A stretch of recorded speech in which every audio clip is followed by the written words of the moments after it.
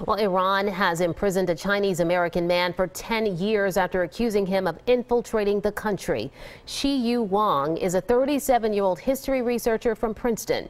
According to the Associated Press, Wang was arrested on August 8, 2016.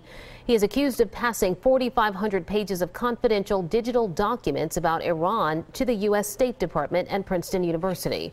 Wang is one of several Americans in Iranian custody.